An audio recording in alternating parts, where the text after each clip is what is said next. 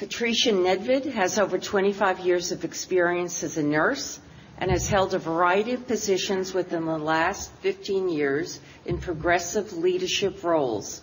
She currently works as the Associate Vice President, Professional Nursing Practice, with global oversight of nursing, education, training, patient safety, quality, magnet, and the electronic health record at Rush University Medical Center in Chicago.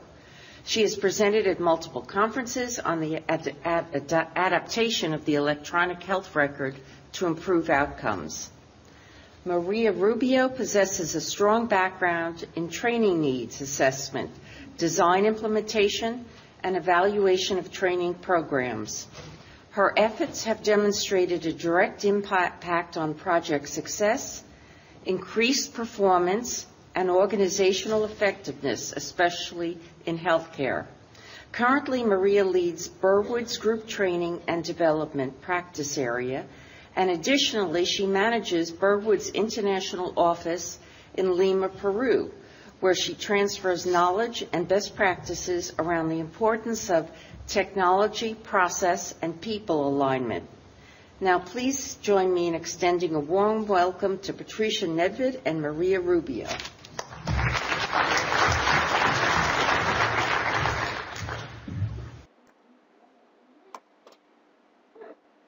Welcome, everyone. We're very excited to have you here. We're very excited to be here and to share our knowledge and expertise with you, hoping that you take away something from this session. Definitely for those of you that might be currently going through a facility transformation process, or those of you that hope to have that challenge as part of your career in the future. So as we get started here, how many of you, just to get a better idea of our audience here, how many of you have already gone through a new facility transition or a new facility transformation? Okay, so minority maybe. How many of you are currently going through it or know it's coming up?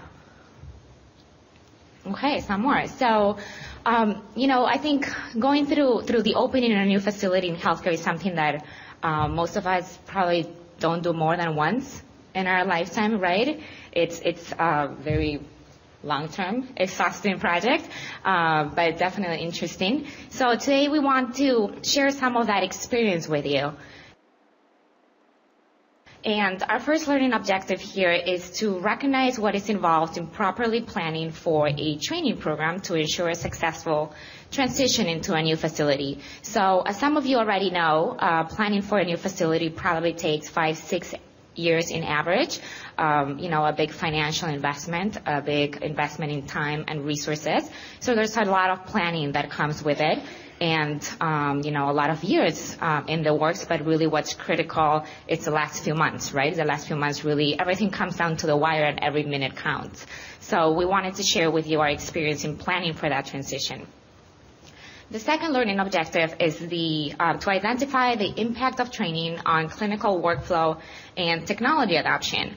And as you may imagine, a new facility, a new hospital probably has over 30 plus vendors coming into the facility, lots of new technology, and I might get in trouble for saying this because I do work for Burwood Group, who's a technology consulting company, but I do come from the training world. So to me, it's a lot more than just a technology, and that's why we're here to share with you that it's really the adoption of it, right? As we all know, the technology could sit there, and if it's not properly used, if the end users are not taking advantage of it and using it as it was designed to, then the return on the investment goes down, right? So we want to talk about the adoption of the technology, but primarily the workflows that the technology supports and the reason why the technology is there. And finally, we want to describe the challenges that Rush University Medical Center was able to overcome through the early planning and implementation of a very well-structured training program. And, as you can imagine, a project this size has a lot of challenges. And through very proactive approach and early planning, we were able to identify some challenges that we were able to overcome. And some others, as you can imagine, that we could not easily overcome, but by identifying them, we were able to mitigate them and obviously minimize the impact. So, some of the solutions that we'll go over today will help you understand, how we address those challenges. So, quick agenda here. We'll start with a background just to set up the context of Rush and the new tower, the goals that Rush had for this transition, the challenges that we identified, and the solutions that we put in place to deliver a successful training program, and the outcomes. And the outcomes is something that, Patty here was able to measure right away, and is still constantly measuring. So she'll go over that in more detail. And of course, in the end, recommendations of, how you could do this in the future. And for those of you that may not be currently going through this process, I think there's a lot of takeaways from today's session that will apply to any environment and any change process, whether it is a new facility or just any kind of initiative of process that requires change and adoption. So with that said, I promise I won't be talking the entire time.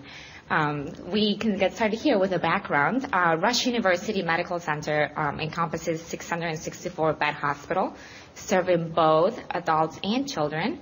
And the new tower was scheduled to open in January 2012 with 376 beds.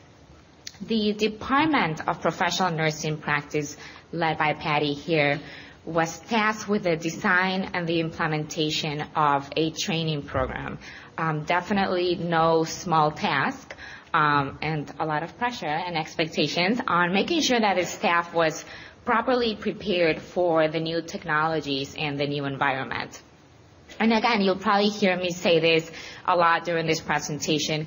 When it comes down to it, it's really not about the technology. It's about what that means to the staff and to the patients, right? So with new technology comes new workflows, right, that are going to be put in place and designed in order for that technology to work properly or that solution. Also, some existing workflows that will be impacted by new technologies coming in. And as you can all imagine, with new technologies, new workflows comes a lot of anxiety, right? Every time there's change, people react differently, and there's anxiety, and there's new expectations, and there's new skill sets, and there's a lot of new metrics, right? So all of that is what we refer to, or what I refer to professional readiness. So the Department of Professional Nursing Practice was really tasked with, a big initiative that was, making sure that the staff was ready for a new normal, which is what Patty calls it, a new normal, the new environment, and to be able to provide the best patient care since day one. Good morning. I'm Patty Nedved from Rush University Medical Center. Thank you all for coming this morning. What I wanted to walk you through now for the next several slides are some of our goals and our challenges, and then some of the implementation that we put in place. The goals initially were to make sure that we facilitated a successful transition.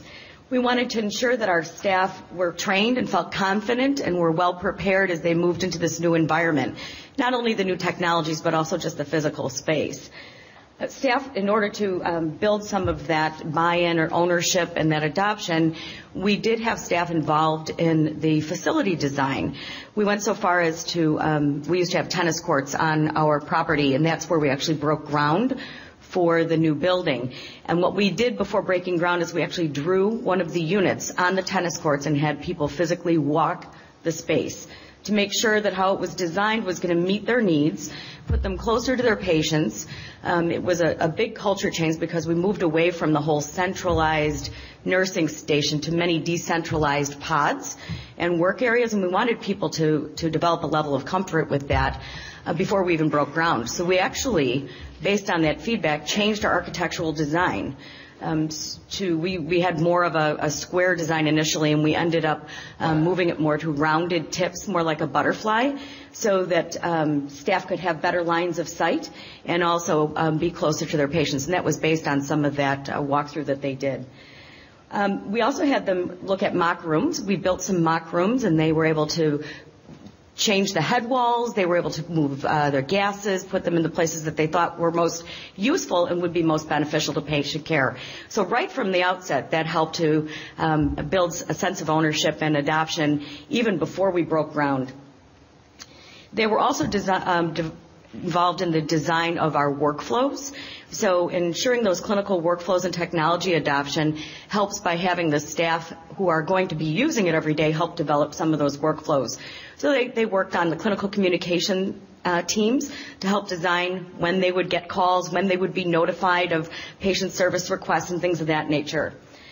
We wanted to expose our staff to as many new technologies as possible prior to our move.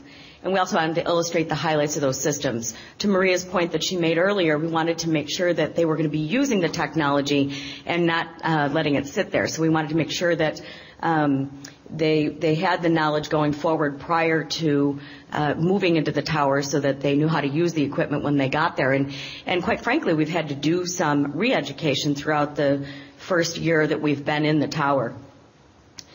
We wanted to continue our same level of quality of patient care. And so we really wanted to enhance it and make it better, but we certainly didn't want to see it go in the other direction. And so that was one of the big guiding principles, is that we maintained that same level of quality as we move. And there's tremendous change, and we just wanted to try and minimize that anxiety and knowing how significant that impact would be. Now for some of the challenges.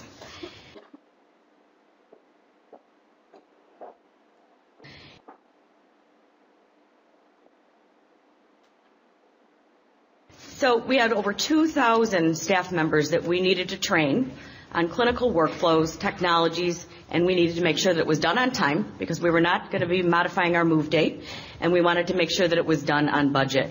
And so it's one thing to have your facility ready, so your physical space, but it's a completely different scenario to have your staff professionally ready and feeling that level of comfort and being able to take care of patients when they move. So things that we did need to train on that were, causing us the challenges: clinical communication systems. We bought all new physiologic monitors.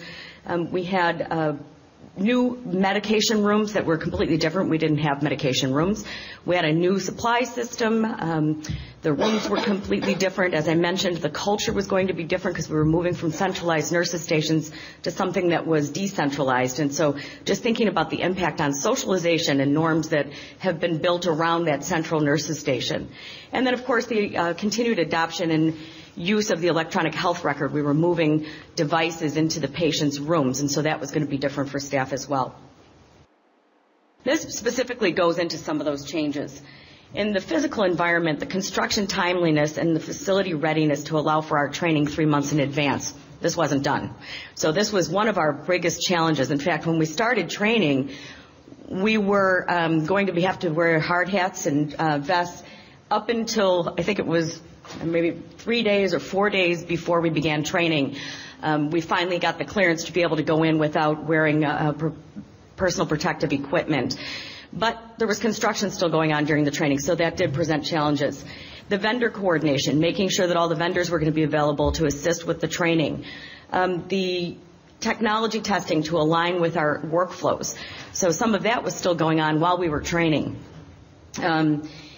The fact that we had units that were both med-surg as well as adult critical care, the units were not going to be identical, but they were similar enough, but knowing that we weren't able to train on every unit, so that caused anxiety for some staff. So we did need to modify and individualize our training so that we were sure to hit on those key points that were going to be alike, and then those key points that were going to be different between those two different types of units. We wanted to make sure that we reinforced all of the changes, because what had happened is, due to the fact that the construction was still occurring and some of the testing was going on, what people got in the beginning when they first started training was very different than what people received in training in the final week. And so we made sure to send out reinforcements every week in terms of communications, FAQs. We did, the FAQs that came up in training we addressed and sent out widely to the audience. We did e-learning modules that supported the training. We had post-tests. So there was constant communication, and we also posted everything on a portal that was available to all staff from a clinical resource perspective.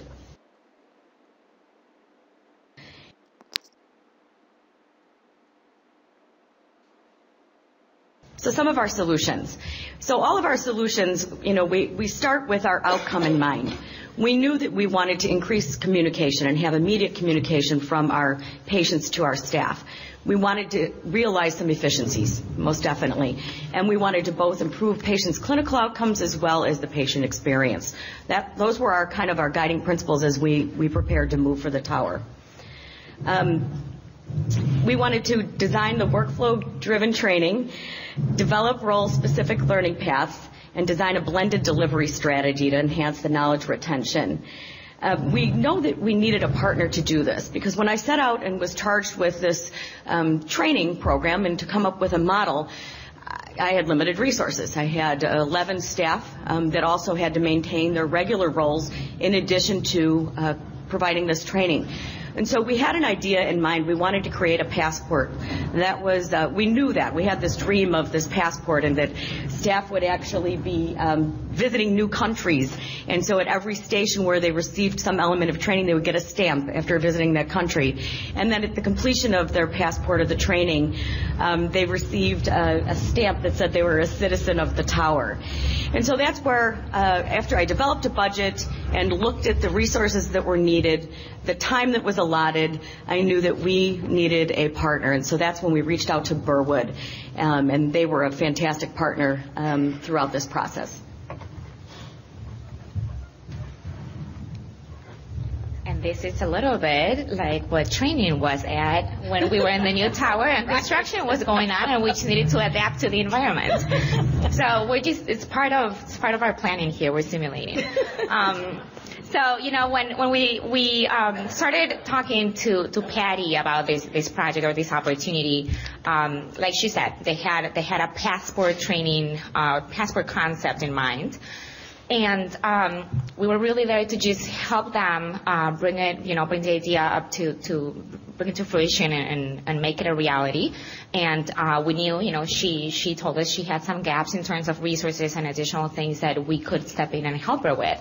So just to give you a recap of the process in terms of developing the solution and how we really helped Patty and her team. I don't know if anyone is familiar with instructional design. There's a model that's called the ADDIE model that probably I overuse a little too much, but it's an instructional design model that kind of walks you through the phases, and I use that model a lot for just managing and designing a training solution and managing that from beginning to end. So ADDIE starts with obviously A for assessment, and that's where we started with Patty. Really just assessing what the training needs were, understanding a little bit better which were the units that were going to be the most impacted, which units needed what training, which roles needed what training, and from there we really came up with a list of, these are definitely the most popular training topics that are going to need to be delivered very frequently, and we had to identify what is the best way to deliver that training. And there was a combination of things. There was a combination of, learning styles that we needed to address that we'll go into a little bit more detail in a little bit. And also, the different delivery components. So, through the assessment, we were able to identify the best solution for that. And then we went into the design process. So, again, the passport theme, requires some design in terms of, the logistics, the program components, the different stations that people were going to walk through, even just the little passport booklet that we were going to give out to participants to really make the experience a more, memorable experience and make sure that they, they really got the theme of the program. So that was the design part of it. And then, within the ADDIE process, we move into the development, which is a big part of the process, and that's the content development. And for content development, we looked at all types of different material. There was definitely material needed for instructor-led training sessions. There were some sessions that were conducted in a classroom setting, and then we moved into patient rooms to do demonstration of the systems and return demos. There was also, like Patty mentioned, e-learning modules for which we needed to develop the content, and then additional supportive, training material that was needed throughout the program, as well as assessments that we wanted to put together to make sure, like Patty said, we were reinforcing the knowledge throughout the experience, and actually assessments were, implemented or incorporated throughout the experience before, during, and after the training. And then we move into implementation, which in the training world really comes down to delivery, but delivery is just a component of the overall project implementation. And when we talk about implementation, and we're talking about the training program and being in the building in and out every day, we really had an army of people that were helping, Patty's resources, Burwood's resources, as well as resources from other areas like the Office of Transformation, Project Management, ITS, a lot of different resources. So that's when it really comes down to the wire. Every single minute counts, and we are on this, training mode day after day for 3 months. So, the delivery of the training was definitely a challenging experience, because a lot of things have Patty mentioned already, like, being there while construction was still going on, and while there was still testing of some programs and systems and some configuration going on. So there was definitely a combination of things. But then, throughout the delivery, there was definitely some evaluation going on, and Patty will go over the evaluation. Here we go with the construction again. Patty will go over the evaluation, a little bit later on during the presentation, but I think that's definitely the last phase of the ADDIE model that people tend to forget, because it's such a struggle sometimes to get the implementation and the delivery that we're all exhausted at the end of it, and we tend to forget to evaluate. And I think it's really important to plan for the evaluation ahead of time, be able to have a before and after so that you can compare, and that you're always evaluating throughout the experience, throughout the training, and after the training as well. Moving into the implementation, a little bit more detail about what this passport program really entailed. The registration was done online by staff and by unit leadership. And I think a key component here was the very close collaboration that we had with, Patty's team, and the fact that she had a dedicated resource to project coordination. And I think that was extremely important, because there is a lot of work that goes behind the scenes, really, in the back end, to really make all of this happen.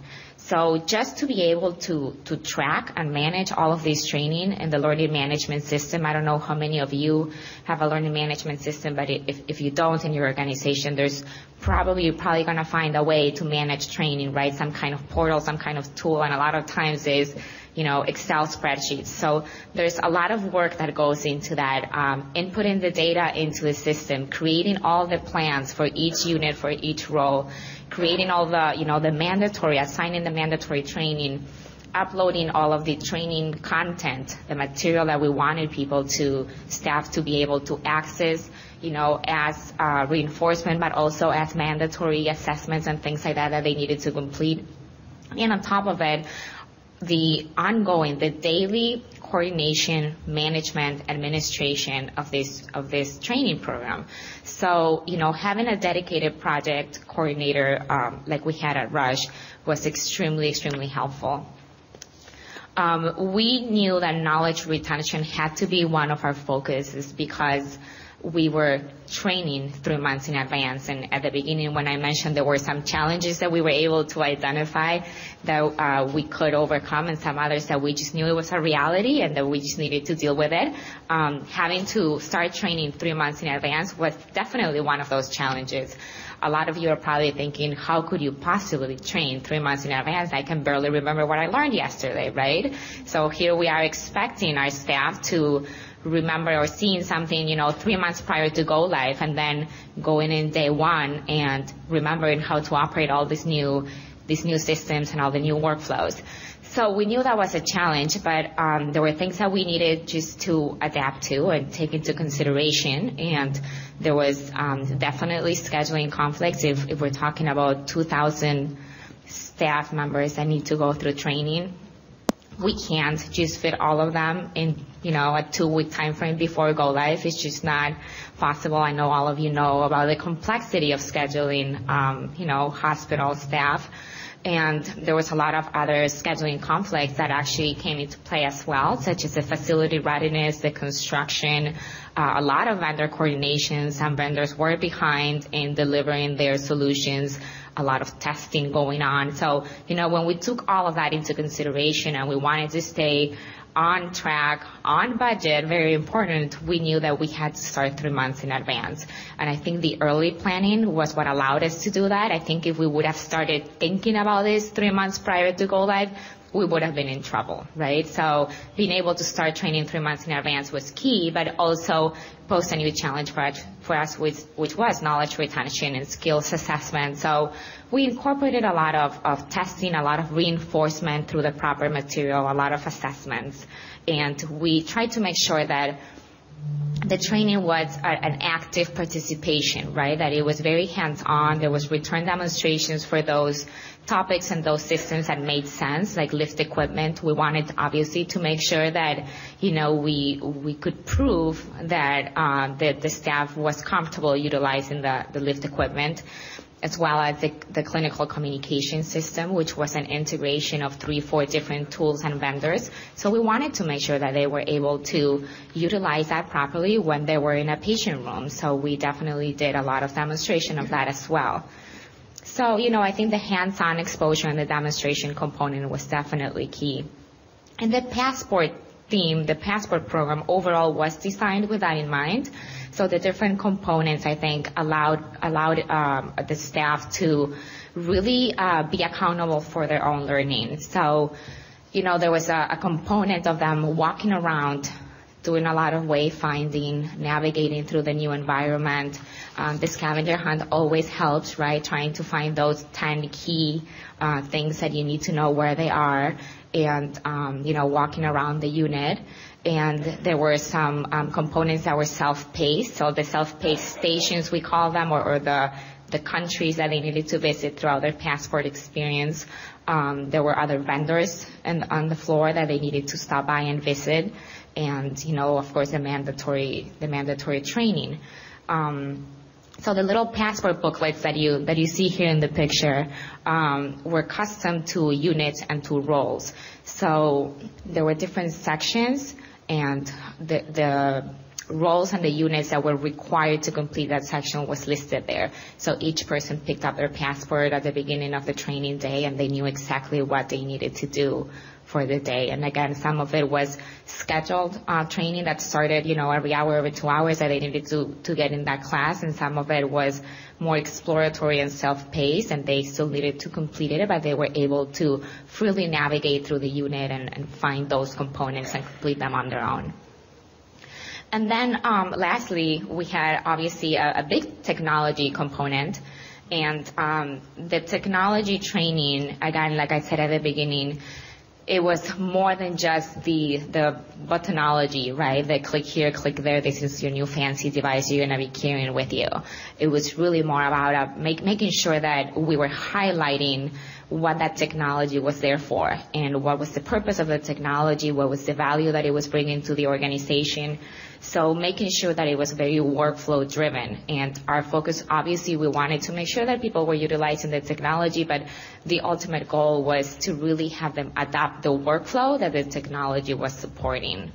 So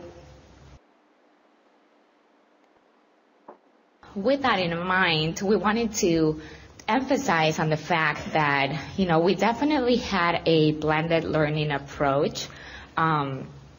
As you can imagine, in today's workforce, there's a variety of staff members. We have different generations. We have different learning styles. And we wanted to make sure that we included adult learning theories in the design of this training. And all of us being adults, We know that we learn differently than children, and there's very important things that we need to take into consideration to make sure that, they are feeling engaged and that they are learning and retaining what we're teaching them. So one of the key things that we take into consideration when we are designing for adult learning is that they're very goal-oriented, and I'm sure that most of you could relate to that. You want to make sure that you understand what's your ultimate goal, why are you here for, what are you supposed to accomplish, right? So with that in mind, we made an effort of constantly highlighting what the outcomes were supposed to be. And these were the organizational outcomes: increased collaboration, efficiency, and patient care, and, how that translated into a staff day-to-day within their unit and within their roles. We, as adults, also want to make sure that everything that we're learning is relevant, right? That why do I need to know this? Why is it important for me?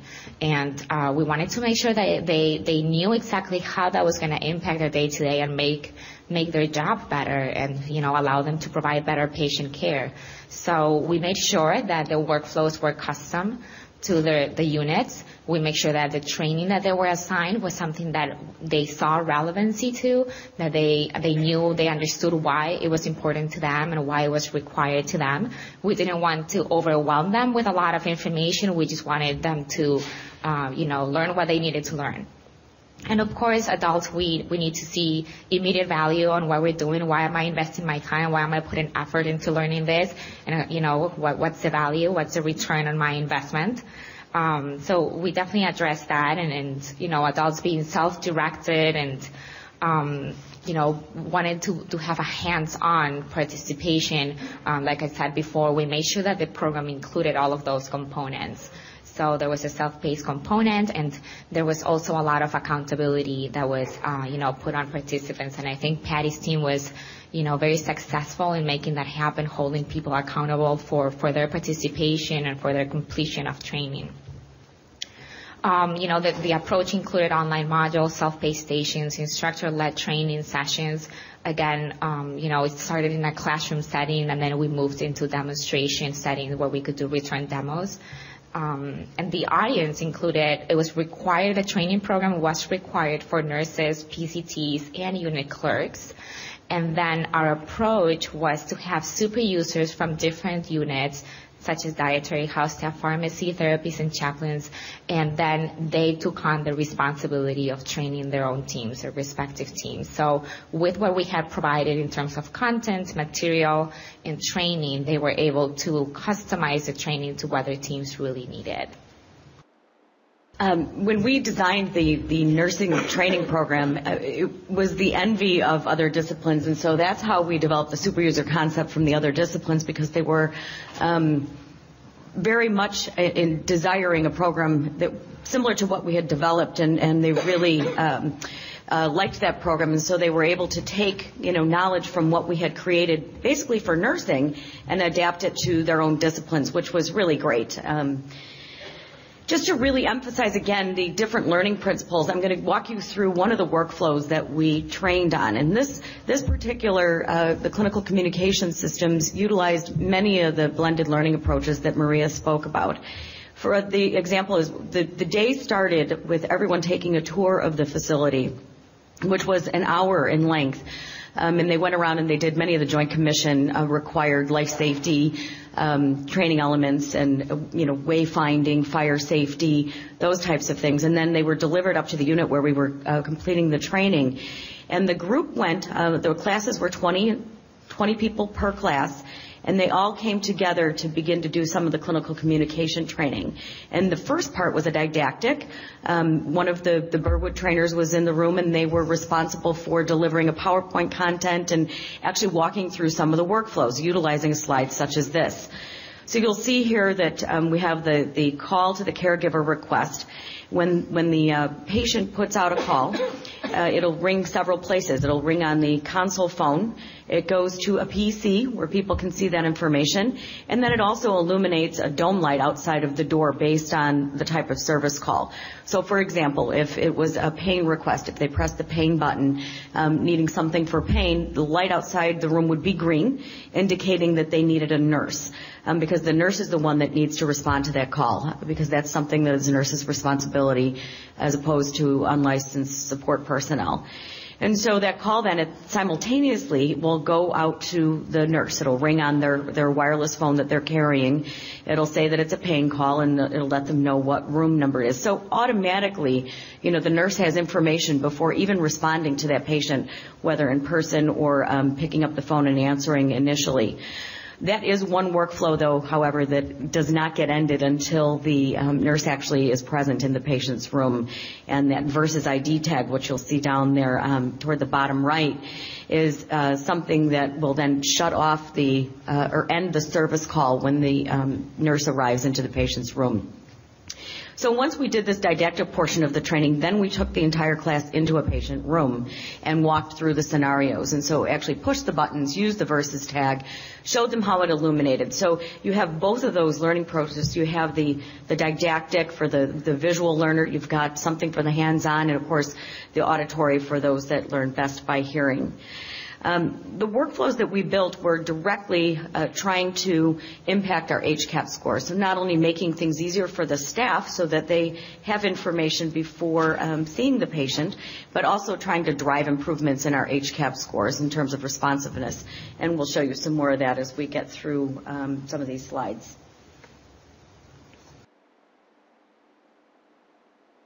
This is another workflow that we trained on. While the technology wasn't completely new to us, we did have a pneumatic tube system. However, it was a different size. So we had a 4-inch tube system that was in our older facilities and was going to remain there. But the new technology was a 6-inch tube. So it was very different than what we were used to in terms of how it latches and how it travels through the system. And they don't speak. And so we had to build redundancy in areas like pharmacy and the lab so that all of our patient care areas could get tubes in and out of those areas for deliveries. But one of the things that we trained on, we used a video here, and then we also had a hands-on demo with one of my staff who was manning that station.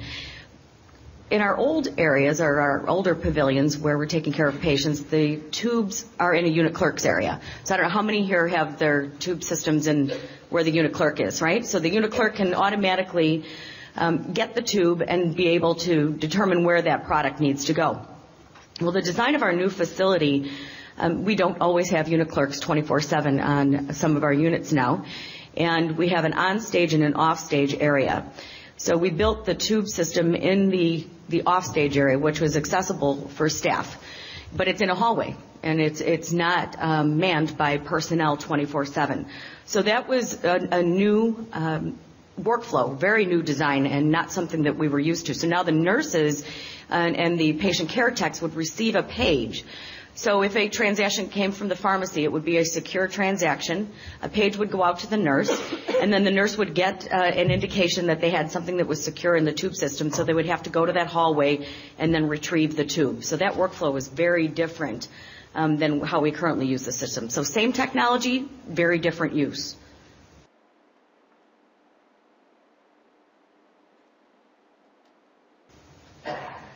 The other piece that was extremely different for us was our rooms. So the patient rooms were very different. As you know, when you build a new tower, you've got lots of new technologies to incorporate into the patient's room, and they're obviously very different than what you have in your existing facilities. Our new patient care room was created with zones.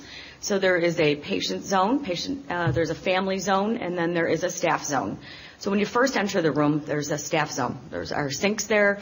There is waterless hand hygiene, both directly outside of the room, directly inside the door, and then there's an automatic on-off sink over to the right. So lots of opportunities for hand hygiene. And the supply, there's a little supply closet for staff, and then you enter into the patient zone. So there's the patient's bathroom where we had things like, we trained about the flooring and the special tile that was put on the floor, the elements of the shower chair in every room that's attached to the wall. We have a safety feature that we built in the bathroom for the door so that it swings both ways in and out.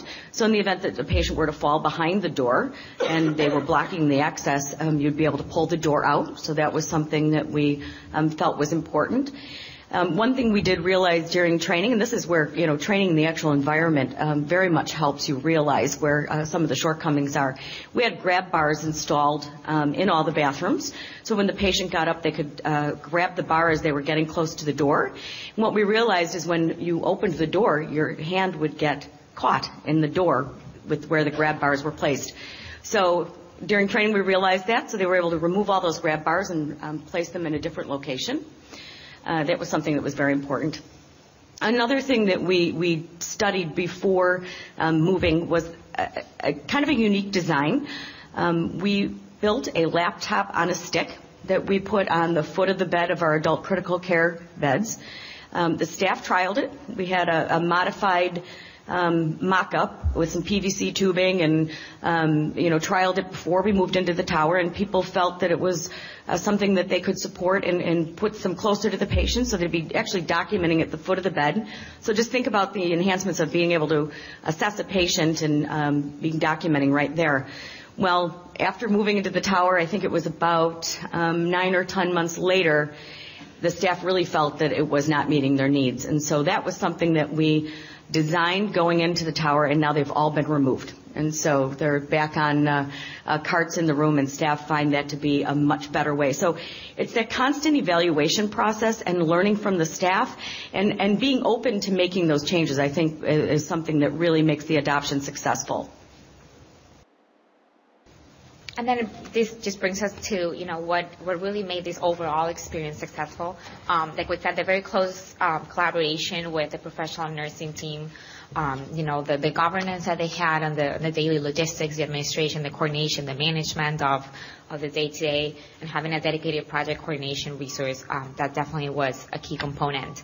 The super user approach was definitely something that we consider to be extremely helpful in every new tower that we do. And what we did at Rush was internal super users as well as external, meaning, like we said before, there were internal super users that kind of took on the responsibility of learning what they needed to learn to then go ahead and properly train their teams. We also had specific super users that were assigned to specific vendors or as subject matter experts for vendors and specific technologies that were instrumental in the process of content development and validation of the workflows and the content that we wanted to deliver. And then we also took on a super user approach, which I call external because Burwood was just an extension of Patty's team.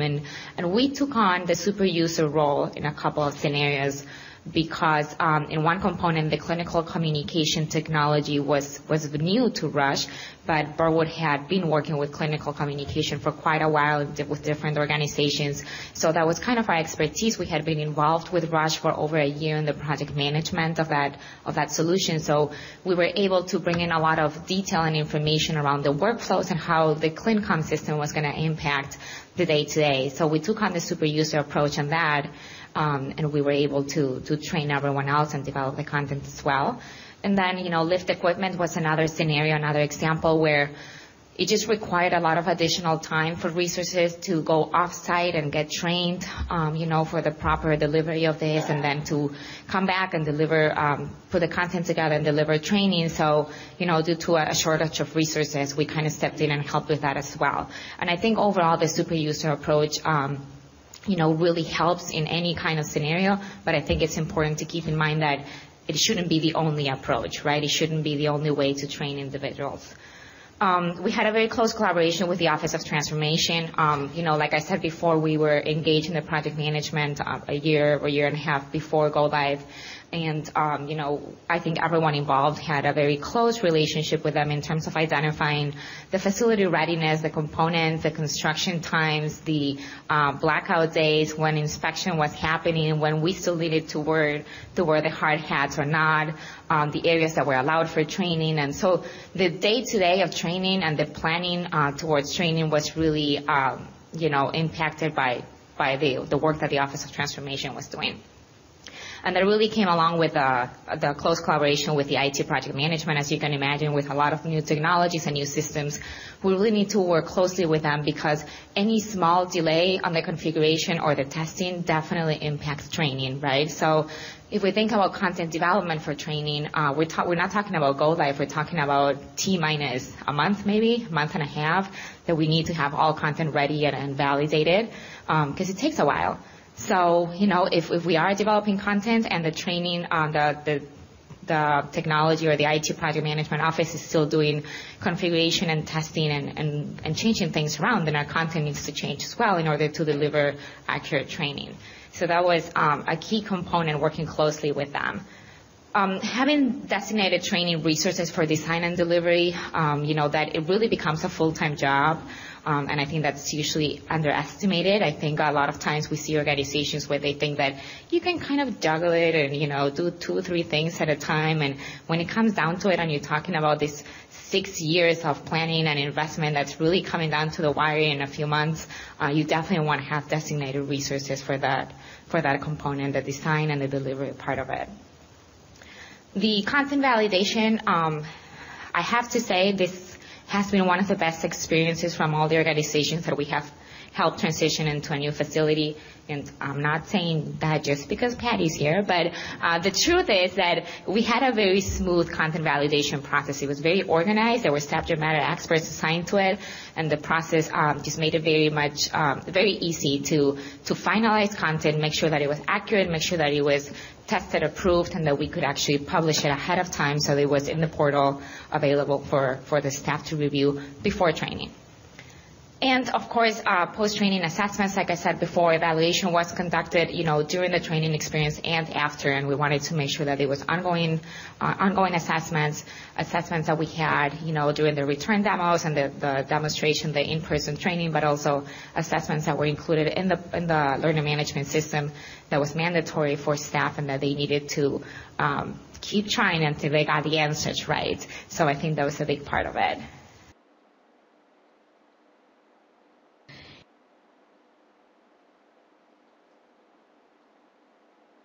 Okay, so now we're going to look at a few of the outcomes. As Maria mentioned, we did do an evaluation post the training program to determine its success and then to realize what we've learned from the experience and how we would do it differently in the future. And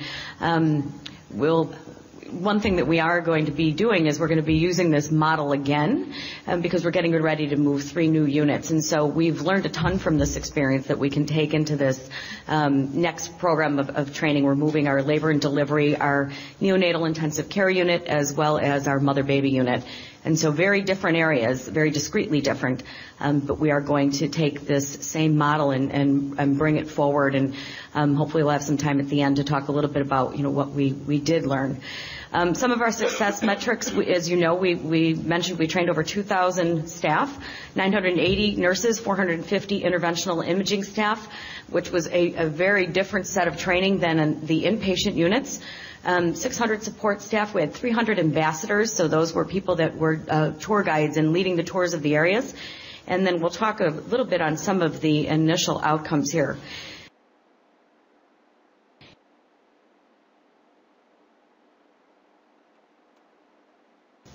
All right, so I don't want to walk through each of these because I think a lot of it we've talked about already, and we definitely want to leave a few minutes, for questions. But one of the key recommendations, which is the very first one here, is training for adoption, not for deployment.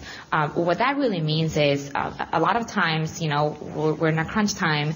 We need to meet a deployment date, and we're really worried about just making that deadline.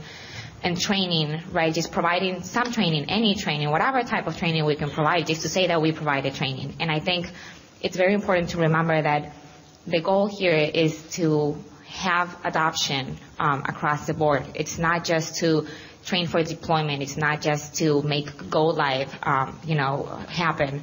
I think it's really what we want to see happen after the training, after go live. So training for adoption is a very different approach than just making training happen. I think we need to, reinforce the knowledge retention. We need to have the structure and the resources available during training, and after training as well. So that's a key component for us, and that would definitely be one of the takeaways from this experience.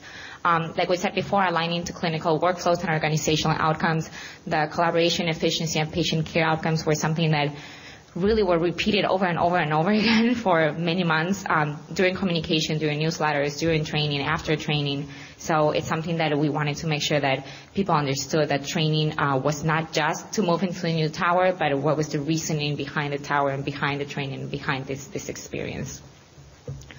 Like we mentioned before, addressing knowledge retention, especially if you do have to train months, weeks in advance, that's definitely something to keep in mind. And for that, really helps to have super users and subject matter experts in-house that will help validate the process and continue to transfer knowledge. Patty here can probably tell you more about it, but they're still using this for new hires as they come in, utilizing the same knowledge, the same content to make sure that they're training new hires the same way that they train those that actually have moved into the tower already. And I think planning, being prepared for changes, I think that will continue to occur throughout the experience. As Patty mentioned, they're still making changes. There's a lot of lessons learned after training and after the move. Months after, you're still making changes and adapting to the reaction of staff and the feedback and even like patient feedback, right? So just being prepared and open to continue to make changes. I think that moving into a new tower is definitely a key milestone, but I think it's not where it ends. I think after you move is when you really see what your new normal is going to be and what the reality is going to be for your staff and for your patients. And like I mentioned before, evaluation is something that a lot of times, we underestimate and it's a lot of work and we just want to make it to go live and we don't take it into consideration, but it's something that we do need to keep in mind and continue to evaluate throughout the whole experience. So with that, Pat, I don't know if you want to add to the recommendations. I know we have just a couple of minutes left and we want to leave time for questions if there are any, but just to really emphasize the whole the new normal that Maria has mentioned is that's what we called it in our environment, where we also did simulation training. So not only did we do this hands-on training that everyone went through, but we did do a simulated training where we had actual patients in beds who were bringing the lights and doing some testing. So that also, I think, was a real important part of our failure mode to try and identify those potential failures. So I can't emphasize enough the process around completing FEMAs on some of this work as well. And then just to go a little bit further into what we did learn and takeaways and recommendations is try and wait until your construction is done. That is something that we will have completed for these next 3 moves as the construction will be done. And then being open to change. So I'm leading an optimization group since we've opened the tower around the clinical communication systems, and we've made multiple changes based on recommendations of staff. And so being open and not being married to, well, this is how we designed it, you have to keep it like this. We really want their feedback and their input. So I think that's it. Any questions? Yeah, I have a quick question for you. With the amount of training hours that you needed, did you have to adjust your schedule, bring in traveling nurses? Did you have to cancel or furlough any vacations? And do you have unions at Rush? We did not use agency, and I'm happy to say we did not use overtime. And so I think that was the result. We had a very detailed budget that we put forward ahead of time, and we were able to do it within our budget on time without agency staff. Now, after we moved into the tower and we saw an increase in volume, we did have to get some agency staff. And I'm happy to say over this past year we've hired 300 new nurses to meet that volume, and we are agency-free again. We have been agency-free for 6 years. So it was very painful to have to bring them in after we moved, but a good problem to have because we had lots of increased volume. Hi, thank you very much. I can see how this would work for projects or anything else as well. I'm a healthcare consultant, Shirley Woodhead, and I have a question about, you said that you made the training mandatory. How did you discipline or whatever those people that fell out, PRN nurses and other people that never showed up for training? How did you get back to those? So we did end up having, for the training that we had organized over that 3-month period, we did end up having 1 training day on a weekend. So that helped bring in a lot of those PRN and those weekend staff. We did have over 98% of our staff attend during that 3 months, so we really had just a small incremental group of people that we had to work with. And those people, the responsibility was their manager then took them through. And so we did reach 100%. One last question, I'm told. Okay. With the passport concept, is that something that you're using for continuing education for new staff that come on that weren't around during the go live? We don't have a unit that's vacant any longer, so we are going to use it for these next 3 moves. But for those staff that are newly hired, we do have all of the online supports and the clinical resources that we use during training, and they are assigned all of those as well, because we want to make sure that they hear all the same information in a consistent message. And we've done some updated training on the clinical communication system for 100% of our staff, not just new hires. So we're continually reinforcing. I'm curious about what you've done with your super users. We had a super user for a big go live, and we're having difficulty retaining our super users. How do you motivate them? So we still use super users for the physiologic monitoring training. They have done some ongoing classes, and they continue to train staff on the units. The super users for the lift equipment we still maintain, and as through attrition we have to train additional ones. We don't necessarily have super users around any of our other systems that are currently training. It's more of the preceptor model, augmented by the e-learning and those types of tools. Because you're right, it is a challenge to maintain those. And let's give our speakers a round of applause. Thank you for coming.